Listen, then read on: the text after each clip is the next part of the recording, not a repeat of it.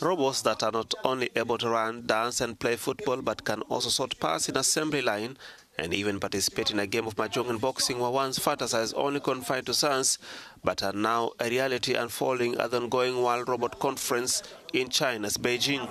The robots you see here feature 29 degrees of freedom. It executes fluid movements including left-right punches and precise leg strikes and even performs combo moves. This model is now in mass production. Today's demonstration showcases its exceptional mobility performance.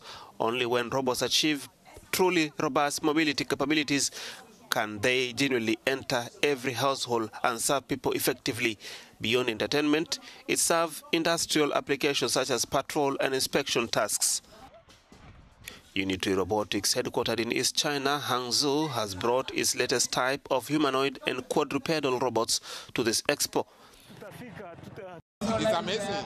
I've seen a lot of new innovations, new technology. I came to look for new innovations. I would like to partner a lot of Chinese companies to bring this to Nigeria, to Africa, so that we can have good show like this also. However, the crowd favorite has been a boxing match performed by the two largest upgraded GI robots. The mechanical boxers punch and defend like real human fighters while getting up to continue even after being knocked down.